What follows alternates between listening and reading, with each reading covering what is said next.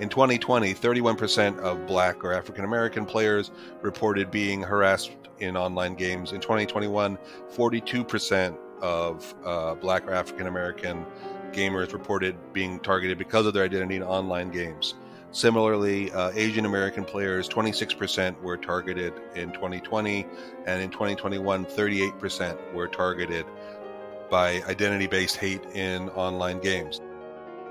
I'm Quinta and Jurecic, and this is the Lawfare Podcast, November 11th, 2021. Today we're bringing you another episode of Arbiters of Truth, our series on the online information ecosystem. And with the holiday season approaching, we thought we'd take a break from all the bleak content and talk about something fun. Video games. Just kidding. Content moderation in video games turns out to be just as much of a bummer as content moderation everywhere else. Perhaps even more so.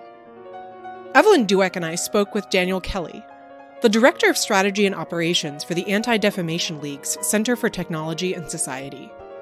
He studies how companies deal with the many moderation issues that pop up in gaming, from harassment to digital recreations of violent hate crimes and white nationalist propaganda. And his team at the Anti-Defamation League has a new report out on how players experience abuse, but also joy and connection while gaming. We asked Daniel to make the case for us about why everyone, gamers and non-gamers alike, should care about games, why harassment in gaming seems particularly bad compared to non-gaming platforms, and where the gaming industry stands when it comes to investing in content moderation. It's the Lawfare Podcast, November 11th. Video games cannot escape the content moderation reckoning. The topic of our conversation today is content moderation in games and gaming, and I think it's a pretty excellent demonstration of my thesis / catchphrase that everything is a content moderation issue. But I think it's also fair to say that in the Venn diagram of Lawfare podcast audience members and the core gaming demographic, there's a little bit of overlap, but maybe not a heap. So maybe we can start with an intentionally provocative question, which is, why should people who are interested in content moderation and the health of the internet environment, which is the topic of this podcast, care about video games? Isn't this just a kids issue? Sure. So I can answer that, and I've heard that question before. So the games industry as a whole is larger than the film and the music industry combined. If you look at the latest sort of statistics from the Entertainment Software Association in the United States, there are over 200 million gamers in the US, and the majority of them are actually between 18 and 64. So actually the AARP put out a really great study on older gamers recently, which is worth looking at. But essentially this is one of the most dominant media of our time. It is played by people the world over, and it is played by adults. This is not just a kid's space. And so I think it is imperative that folks who are interested in content moderation become interested in video games, because every online game that exists, right, is an online platform, right? Fortnite is an online platform. League of Legends is an online platform. All of these are places where people gather and talk to one another and have communications, play games together, but also talk about other things. So I think it is imperative. I think the comparison that I give often is, in 2006, when Facebook first went on beyond colleges, I don't know if we imagined that, the outcome of elections would be, predicated in that space, or that it would become implicated in genocides across the world. So we have to think 10 years from now, what will video games and online games as social spaces become? And when we think about content moderation in video games in those terms, I think it becomes really clear how important it is to address that. To give our listeners an idea of the kind of issues that we're going to be talking about today and why they matter, I thought it might be helpful to start by asking you about Roblox and why it's having content moderation issues. And before anyone dismisses this as a non-issue, I want to note just that Roblox has just an astonishing usership. It has more than 43 million players every day, and over 50% of them are under age 13. So first off, just what is this game that is so popular, and what are the content moderation issues that crop up in it?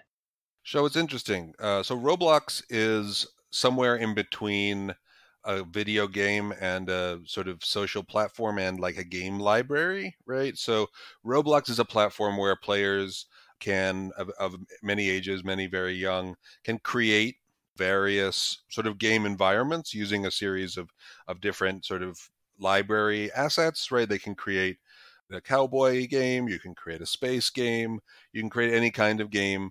And the game that keeps popping up when I go to look for different examples of heinous things is a bunch of folks, and they've addressed this to some extent, but a bunch of folks have created, for instance, the Christchurch mosque massacre from 2019 and sort of recreated it in Roblox. We've also found people creating anti-Semitic synagogues where there is like a 20-foot tall glass of juice with a Jewish star in it, right? The Holocaust didn't happen on a synagogue written in it. So Roblox clearly has content moderation issues, but I think it also suffers from an issue of discoverability. You can't search Fortnite for what people have created. You can't search League of Legends for conversations. You can search Roblox for instance, Christchurch recreations. The other day when Kyle Rittenhouse, the Kenosha shooter, was in the news, I looked up and found various avatars which lets you play as Kyle. So you can look up these things on Roblox. So I don't know specifically if Roblox is worse than other game platforms, but it definitely allows for discoverability in a way that other game platforms don't. And so you can more easily see the content moderation issues. And just to be clear, is this a situation where if you weren't looking for it, you could stumble across it in kind of the virtual space, or is it something that you would need to be seeking out? So, it's unclear to me the degree to which certain experiences are recommended, like a YouTube, video is recommended. But certainly if you're, looking for something to do with Christchurch, right? Or if you are, a kid who's come home from Hebrew school and are interested to see, okay, I love Roblox. What does a synagogue look like in Roblox? So you could ostensibly stumble into one of these spaces because you're looking for a related term, right? And then you end up in a space that is one of these hateful recreations or uses of Roblox to spread hate. It's certainly possible. Okay, so I don't want this podcast to be misunderstood as a podcast that is in the tradition of, moral panics over video games. Sure. I personally love gaming. I haven't had as much time to do it recently as I would like. I think Civ 4 is about where I tapped out. But, this podcast may convince me that I need to get back into it just, purely for research purposes. So, I want to ask you a little bit to talk about the positive experiences and the positive aspects of the social side of gaming before we, dig in more to some of the less positive side. So, why shouldn't we just ban gaming altogether like the Chinese government is moving towards? No, this is a good question, right? No, I'm in a similar space. I'm a gamer. I was raised gaming. And so the reason that I do this work, and I think that folks in this space who care about these issues do work on making games a more respectful and inclusive space for all people, is essentially that games are an important medium and important social space. And, ADL has run a survey for the last 3 years that sort of has looked at hate and harassment and various heinous things in online games, but also has made a point to focus on positive social experiences, because the reason why we want to make sure that games fight hate and harassment and address these kinds of things is because positive social experiences are so powerful in these spaces. So if you look at among adults, we had in 2021, 99% of our respondents in our survey said that they had some positive social experiences in online games. 92% said they helped other players. 89% said they made friends. 87% said they felt they belonged to a community. People discover new interests. They learn about interesting topics. They learn about themselves and others. They find a partner, right? Which, is the limits of surveys, right? At 64%, they found a partner. Is that a gaming partner? Is that a life partner, right? There was a modern love piece in the Times over the summer that was about how a couple found love and got married because they met inside of a game. So, the experiences that people have in these spaces are powerful and are real. And the reason we fight hate and harassment and push against extremism in these spaces is because they are important spaces and they should be available and welcoming, and these kinds of experiences should be had by all people. And further to that, it's not just fun and social experiences or meeting partners of whatever variety. I think that there's sometimes people can overlook the diversity of experiences that can take place on gaming platforms. So, from the report that you just mentioned, the Anti-Defamation League, players of Animal Crossing participate in Black Lives Matter vigils, rallies supporting protesters in Hong Kong, which led to the Chinese government banning the game. One of my personal favorites is that on Minecraft, Reporters Without Borders have created an uncensored library that houses a virtual collection of otherwise inaccessible journalism from all over the world, so that people in countries with repressive governments can read censored material. So Jamal Khashoggi's articles are available in Saudi Arabia, for example. So, games can be a site of political expression as well as just, fun and competitiveness. So I wonder if you could talk a little bit about that. How common is that with those sort of exceptions, or is there a lot of sort of political conversation going on? Is this where kids do politics, for example? Sure. So I don't think we know yet, right? I don't think that there is a real sense of the scope of that. I will, I think the example that you give, both of those examples are great ones. More recently, with the series of lawsuits for Blizzard, the video game company Blizzard that makes World of Warcraft and Overwatch and a few others, players, so there was a series of lawsuits about harassment in the workplace. And so players took to the game World of Warcraft to do sit-in protests about sort of gender-based harassment in the gaming industry and the specific sort of issues with Blizzard. And so you see, a variety of folks doing political activity, both, involving the games itself, but also involving the sort of the broader world. And, I think we saw a bit more of that during the pandemic when in-person organizing was less encouraged or less safe, but we do continue to see it. All right, so then let's talk about some of the less pleasant sides, which I think is definitely part of why we called you here today. We always want to, get some depressing content, and we can't have too much pleasant stuff. So what are the more common content moderation issues that crop up on gaming platforms? You've done these really impressive surveys over a number of years now at ADL that sort of set out the problems that gamers run into. What are the main issues that they report? Sure. So our survey looks at hate, harassment in online games, and we found over the last 3 years that we've seen an increase from 74% of gamers reporting harassment in 2019 to 83% of gamers. These are adults 18 to 45 saying that they are experiencing harassment. And so within that, we have a similar increase in severe harassment. So when we're talking about severe harassment, we're talking about discrimination based on identity, physical threats, sustained harassment, stalking, sexual harassment, doxing, and swatting. And so we're talking about a cross section of really severe and harmful experiences that players have across the spectrum. And I think the amount that we see this is startling and is shocking. I think in the past year, particularly, we've seen it's been notable that we did some collecting of statements made by the game industry supporting Black Lives Matter, supporting Stop Asian Hate in light of various violence against Black Americans and Asian Americans. And in the same time that the game industry has been talking about issues affecting those communities, there's been a double-digit increase, according to our survey, in harassment targeted specifically at these identities. So in 2020, 31% of Black or African American players reported being harassed in online games. In 2021, 42% of Black or African American gamers reported being targeted because of their identity in online games.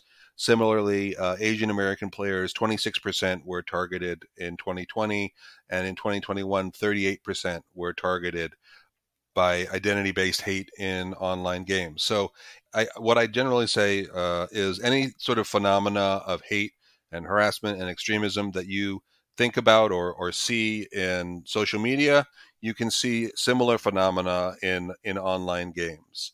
We also asked about people's experience with extremism and extremist ideologies. And in 2021, almost 1 in 10, 8% of our survey respondents were exposed to white supremacist ideology. So this is sort of the extremist variety of white supremacy, right? Not the sort of structural. This is people who say things like, who talk about the superiority of whites and the inferiority of non-whites, a home for the white race, these kinds of things.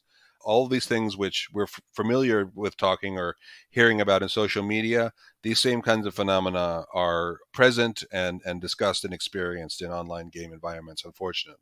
Yeah, I mean, I'll say, I will confess here that I am not a gamer, but in preparation for this podcast, I spoke to several friends who are, and one of them, who's female and has a higher voice, said that whenever she plays, Overwatch or Fortnite, she never turns on her mic, because as soon as people hear a higher voice that reads as female, they just immediately start, asking for explicit photographs and throwing out misogynistic slurs.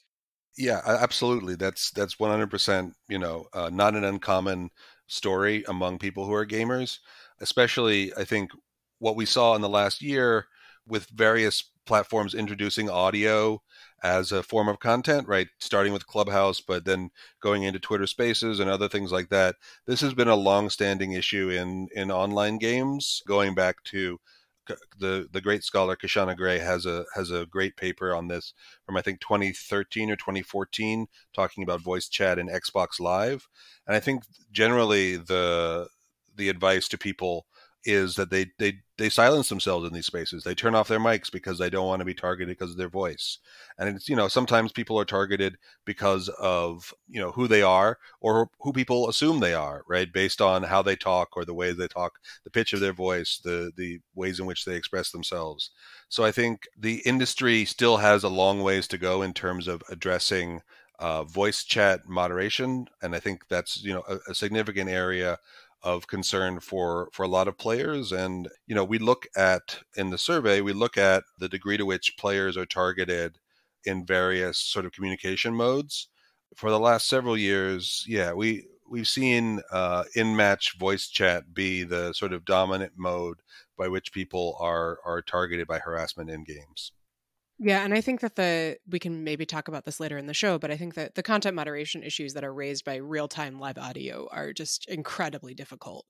Before we dive into that, I just wanted to ask, looking at your reports, I had known that harassment in gaming is unfortunately common, but your report really drives home just how common it is. So this, from the 2021 report, you say that 83% of the people who ADL surveyed had been harassed while gaming. 71% had been severely harassed. I don't have the number for 2021, but in 2020, you reported that 9% of gamers you surveyed called the police because of harassment. I mean, these figures just seem insanely high. And my question to you is, why is that? Is it because video game companies are really bad at content moderation? Is it because, gamers are more likely to be unpleasant people, or abusive people are uniquely free to behave poorly? Is this a situation where the figures look uniquely high, but, if you polled users of Twitter or Facebook, the statistics might be similarly bad? Like, what is going on here? This is a really good question. I guess I would say a few things here. So the thing that I say in general is that the game industry is about 10 years behind social media in terms of its sophistication with dealing with content moderation. If you look at some of the categories, I have a slide which is extremely helpful on a podcast to be like, I have a slide. But if you compare some of the language in the Twitter or Facebook content moderation guidelines, community guidelines circa 10 years ago, they look remarkably similar to the kinds of things you're seeing in online games today. And I think one example I give is this idea that sort of all sort of abusive content is in one bucket, right? If you look at, Facebook's exhaustive community guidelines, there's like every kind of heinous content is sort of categorized and put together in a different category and has different sort of people looking at it or thinking about it. And it's true of many platforms. For online games, I think in general, you see less sophistication around classifying different kinds of content and addressing different kinds of harms differently. And so I think, in part it is that the industry is, I think, catching up, right, with folks like the Fair Play Alliance coming together as a coalition of game companies. There are individuals and certainly specific companies that are putting resources towards this now. I think what we found was, in talking to internal advocates at game companies, having the kinds of numbers that we put together in the survey has been helpful to them as they try to create resourcing for these kinds of initiatives. Because before we really did this, there wasn't any sort of comprehensive understanding, sort of quantitative understanding of the prevalence of these kinds of issues. And so I think that that's been encouraging. I think that's part of it, is the game industry not investing as heavily in content moderation, primarily because another thing that's unique about video games and online games is that they are social spaces, yes, but they are also media, right? And the people, game companies, in my experience, the thrust that they had initially and the expertise that a lot of game companies have is in creating games as media. And there's less expertise in many game companies in what do we do with this now that this is a social space? How do we create spaces for people to interact in ways that are healthy and that promote sort of respectful interaction and communication? Yeah, there's a whole universe of work to be done around, how does all of the sort of issues that you think about in terms of inclusion in media, right? When you think about a film, whose story is it? What story is being told? Who are the characters? How are they being portrayed? All of that is present in an online game, on top of all the problems of an online social space, all the content moderation problems that you would think was in a space. So speaking of all of the content moderation problems that happen in social spaces, we wouldn't be the Arbiters of Truth podcast if we didn't ask about disinformation. And it's not just hate and harassment in these forums. It seems that disinformation will find a way. Wherever you let people talk or type, there will be disinformation. So can you talk a little bit about what that looks like on gaming platforms? Sure. I mean, we've worked a little bit less on disinformation, but I can talk there are a few different data points. So the last 2 years, we've asked people in our survey about a couple of different sort of common disinformation tropes, right? One of which is, should the coronavirus, the COVID-19, be called the Kung flu, Wu flu, Chinese virus, various sort of hateful disinformation about the origins of COVID-19, and 17% of respondents were like, yep, definitely heard that in an online game. But in the last 3 years, the number has fluctuated between sort of 7 and 10% in terms of Holocaust denial. So folks are hearing about the Holocaust is, for instance, greatly exaggerated in online games in a certain way. And then this past year, we did ask about some disinformation about the nature of immigrants and the ways in which they're spoken about in these spaces. We asked if folks had heard people talking about the fact that immigrants, the quote fact, right, that immigrants bring crime and or disease into the U.S.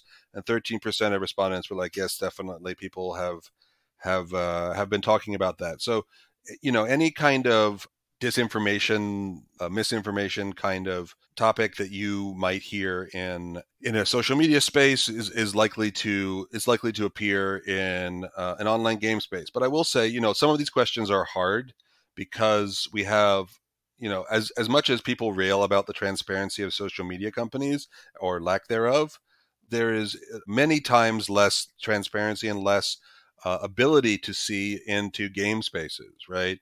Every social media company has an extremely opaque transparency report at this point. There is not one transparency report in the game industry.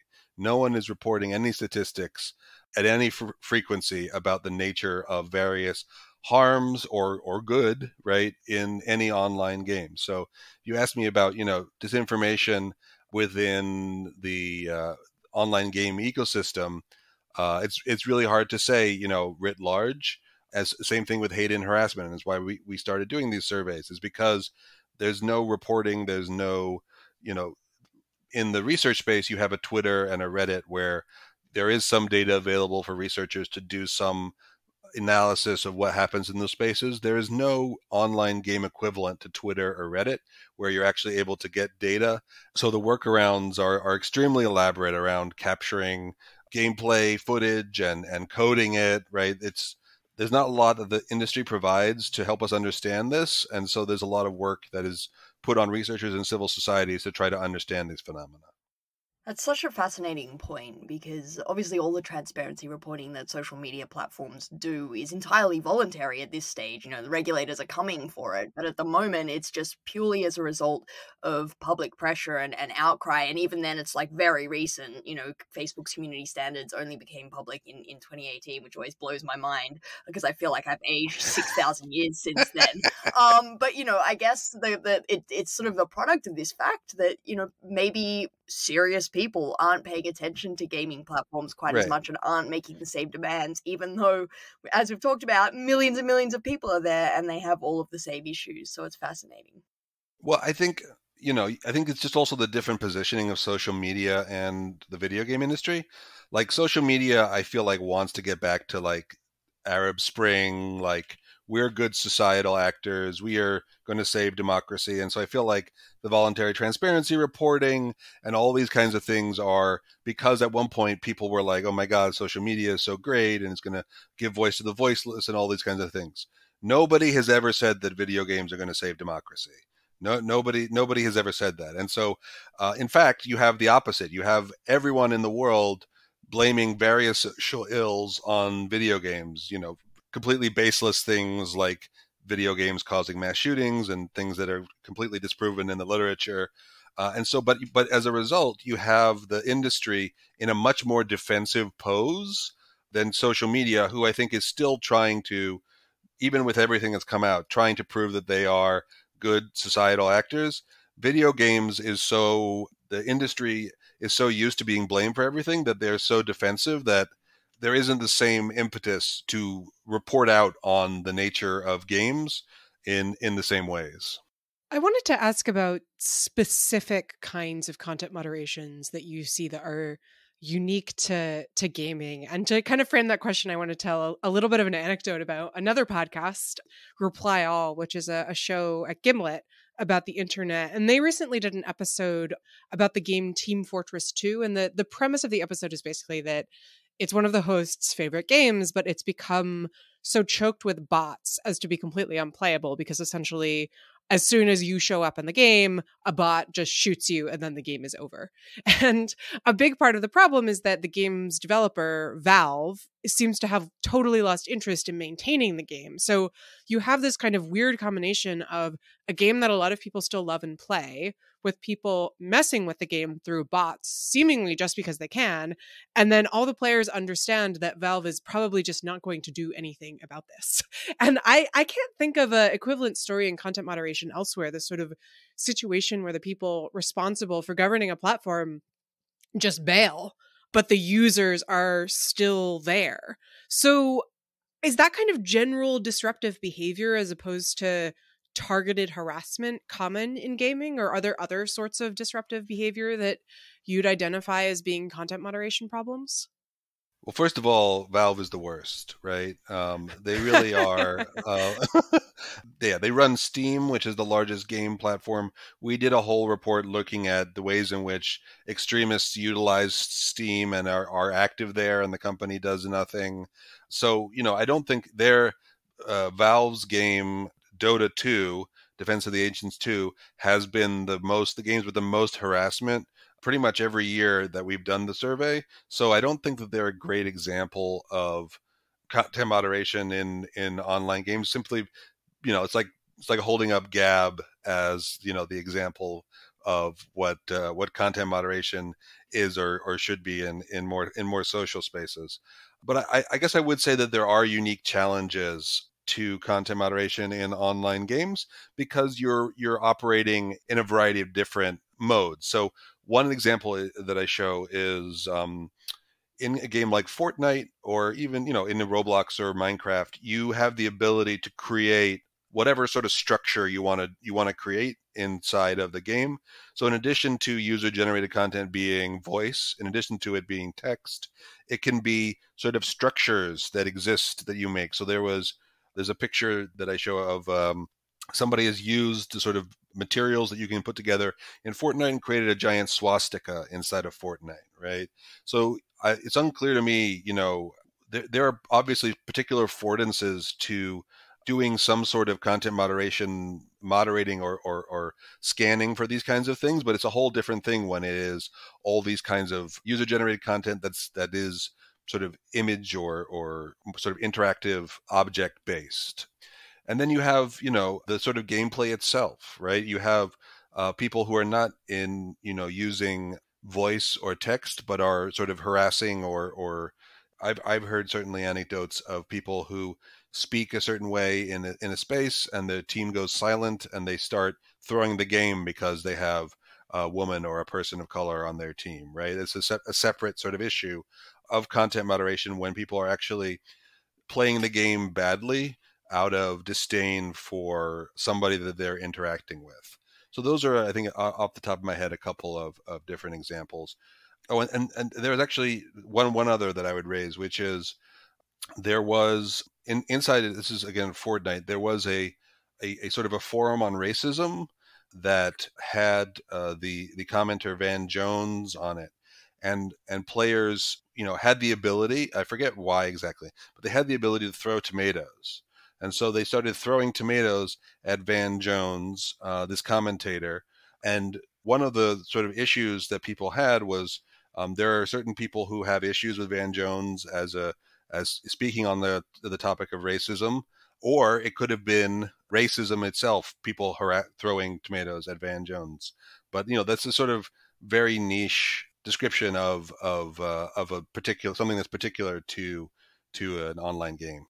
What a totally unpredictable outcome, where if you give people the affordance to be able to throw tomatoes, or tomatoes as I would call them, that they end up being thrown as a form of harassment. Just could never have seen that coming. That actually segues quite nicely into the question we were sort of alluding to before. All of these different affordances and different ways in which abuse or, content moderation issues can crop up in games means that it's technically a more difficult challenge, right? Like, you can moderate text in certain ways. Artificial intelligence tools can be trained on huge databases of text and, use predictive artificial intelligence tools and things like that, or hashing tools for matching imagery or videos. But when all of these things are happening in different forms and different media formats, it's going to make it particularly difficult. And so I'm wondering how that changes the job of a content moderator on gaming platforms. Like, does it mean that proactive moderation is much lower and it really relies on community reporting, in which case you can see how that might not be the most effective method, given that these probably self-sort into certain communities that aren't going to flag certain content for the platform. So I'm wondering how that changes the dynamics of content moderation. Trust and safety is like a column inside of all of these. So, like, you can have a career in trust and safety at a social media company, and it's transferable Twitter to YouTube in some senses, right? There are people who move around in this universe. I think the approach, the skill set, even what the teams are called are different company to company because of this. At Riot Games, who make League of Legends, the team that deals with a lot of this is called Player Dynamics, right? Which I think speaks to the fact that it's not about content moderation as much as it's about how do you create space? What are the dynamics between players? How do you create spaces that encourage better player behavior? And so I think that's something that's also interesting in games, that the fact that they are, quote, less sophisticated than content moderation at social media. You also have a different skill set of folks who are game designers, right? Who are interested in the ways in which people interact and play together. And so I think there is the opportunity for more creativity and more engagement with players beyond the sort of up-down model of content moderation that you see in social media, which is there's more interest in understanding how players play together and how to make that play better. And I think there's also a piece of this is also that the online game spaces are much more brittle than social media. Facebook is a monolith. YouTube is a monolith. You have, a new platform comes across every few years.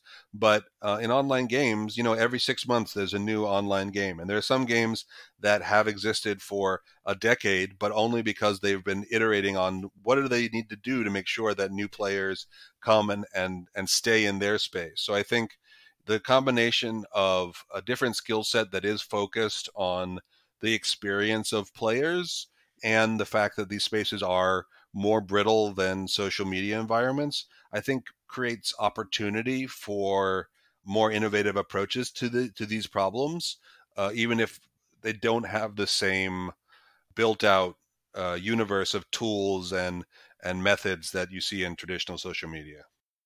And so, to what extent do the different user bases of different games play into the way that, as you're describing, the sort of particular issues that games companies face in terms of content moderation vary across games? Like, I assume that, the fan base for Call of Duty, which is a first-person shooter and ranked very highly in your survey for players who experienced harassment while playing, presumably has a different fan culture and different content moderation problems than the fan base for Animal Crossing, which is a game where you can, build a adorable little village with animal villagers. Although I did see on your Twitter feed recently that you can find at least one QAnon design to decorate your home in Animal Crossing. Yeah. So it's not totally free of problems. Yeah, now you see what I do in my free time. It's a little strange. Anyway, no.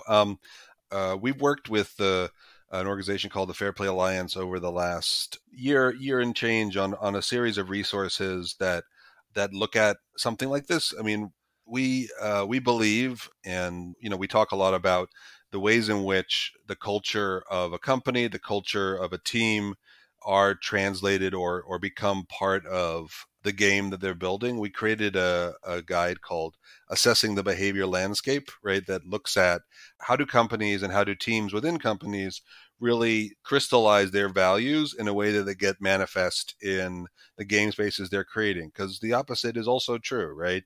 If you have a toxic work environment, if there is harassment in the work environment, and you aren't being intentional about the culture you're trying to create in these spaces, then you do end up with spaces that have blind spots or that are have different cultures. The culture that you are bringing from your workplace will have an impact on the culture that the game you're creating has.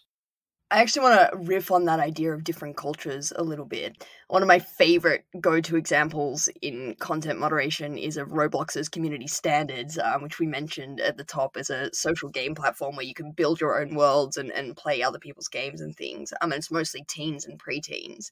And their rules are so very different from rules we'd see on other platforms. So, for example, they have rules against dating and romantic content, which includes animations of kissing, hand-holding, or other romantic gestures in a romantic context, and experiences that depict romantic events, including weddings, dates, and honeymoons. I mean, they've banned weddings on Roblox. And they also have a rule prohibiting political content, which includes any discussions of political candidates. Now, clearly those kinds of rules would be absurd on a platform that presents itself as the new public forum, the Arab Spring style platform. But maybe it's okay on a platform that's oriented around kids' gamings. I don't know. So, I mean, I guess the question is, like, how important do you think freedom of expression is in these spaces? So on the one hand, it seems to me that they're not really supposed to be, the new public forum of deep democratic discourse. Like you said, they've never really thought of themselves as the liberators of, the going to bring about the Arab Spring in the same way. But on the other hand, we were talking earlier about how political speech does occur in games, and that will probably only grow as more people get into gaming, and it is where certain people spend most of their time, certain demographics spend most of their time online. And so maybe we should be concerned if platforms who don't see themselves as wanting the headache of having to deal with political content moderation issues or, all romantic content moderation issues, heaven forbid, weddings on our platform, if they just decide to ban all of this content because they just don't want to have to deal with the controversy that has come to Twitter and Facebook and all of our other favorite hits on this podcast, would that be a massive loss? I think so. It's a really tough question, right? Because I do see this as a trend, right? Last year an op-ed about all the different ways in which Animal Crossing was being used by political candidates, by AOC, by Joe Biden, and a week or two later they were just like, no political content, right? We don't want to deal with this sort of content moderation headache, right? There should be some sort of room, you would think, for diversity of different approaches on content moderation. Like, we don't want the one terms of service to rule them all online in all different spaces. And, it makes sense to me totally that Facebook might want different rules to Roblox or Animal Crossing. But at the same time, it does seem to be makes me a little uneasy to think that Animal Crossing would just say, we're never letting you discuss politics on our platform. And so I don't know exactly how to think about that. And I'm wondering how you think about that. Yeah, I mean, I think it is a lost opportunity, right? The example that I was thinking of was League of Legends recently announced that in certain types of games, between teams of people who didn't know each other, they were going to shut down the chat function after, they've been around for over a decade. They were going to shut down and make it so that, teams can't communicate with one another because their experience has been that the majority of communication that happens between teams of strangers who are combating each other is hostility, harassment, hate, these kinds of things. And so part of me is like, well, of course, right? If that's your experience, right? If you have the data and you're looking at it and you're like, hey, this communication mode, right, is particularly heinous, right? And we can focus on other modes of communication to improve, right? If they are, used more commonly for positive engagement. I think on the one hand, you've got to pick your content moderation battles, I suppose.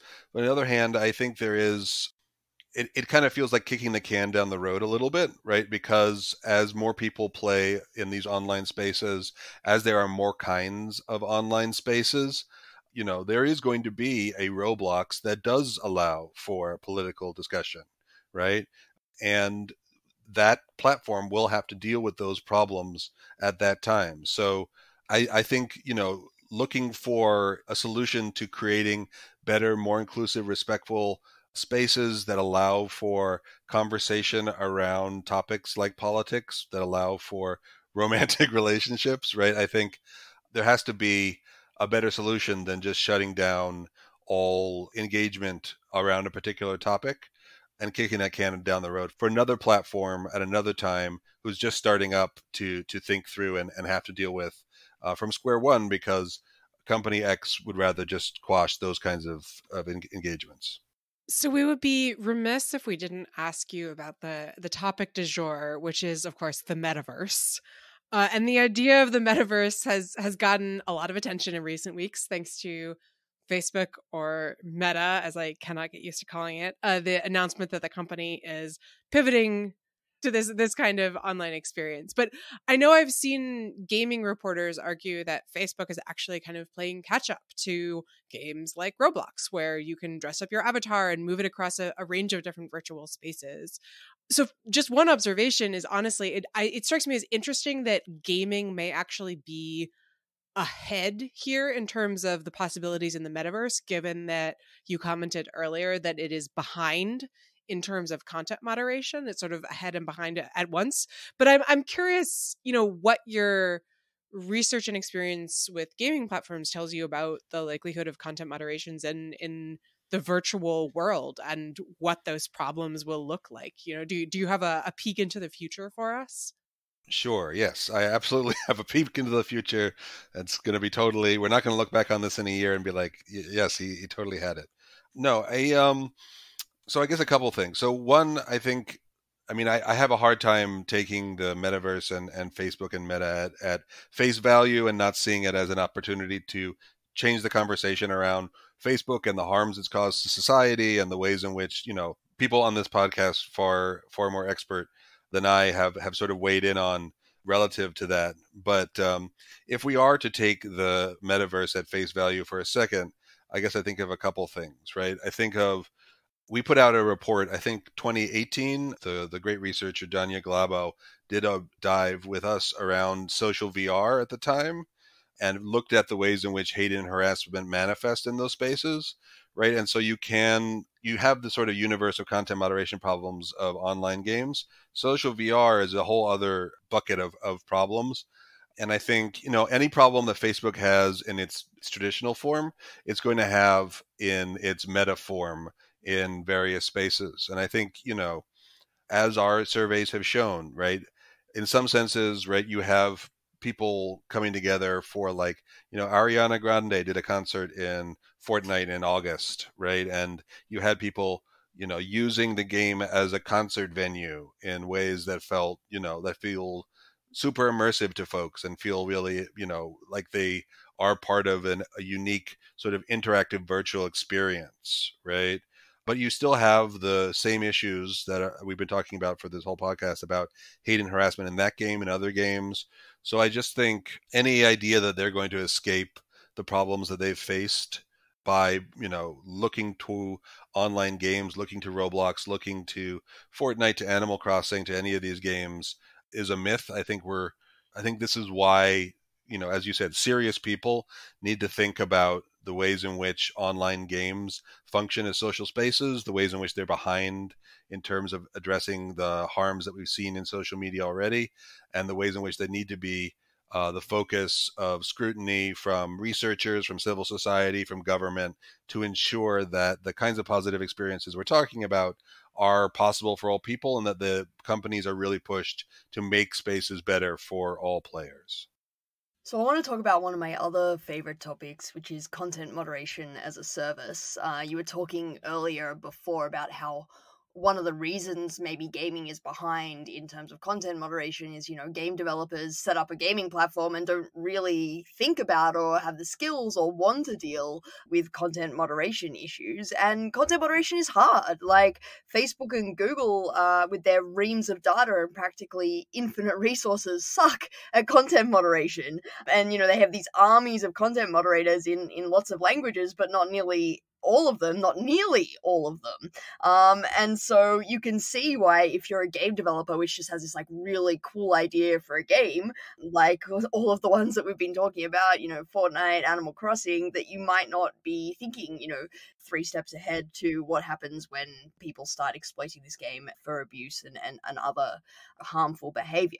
And so one of the options that game developers might pursue and maybe have been pursuing is hiring third parties to do that for them. And just last month, Microsoft bought one such company called 2hat, which had developed AI tools to detect things like hate speech and cyberbullying and filter it out. And Microsoft's plan is to deploy that on Xbox games. So I'm wondering how broad of a trend this is across the gaming industry. Yeah, I mean, there are a number of Carlos Figueroa, who is the head of 2hat, is somebody who was involved in the creation of the framework we work with the Fair Play Alliance.